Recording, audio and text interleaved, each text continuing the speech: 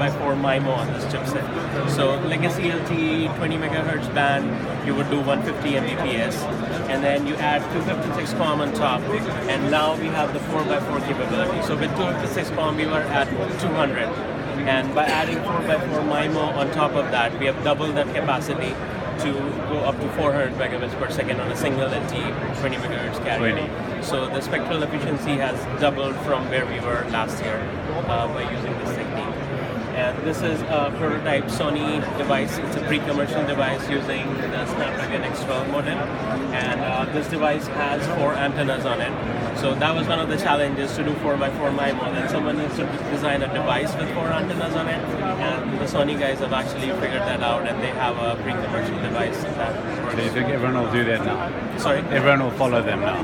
Yeah, everyone seems to really want to know how they've done it. And is it a space issue?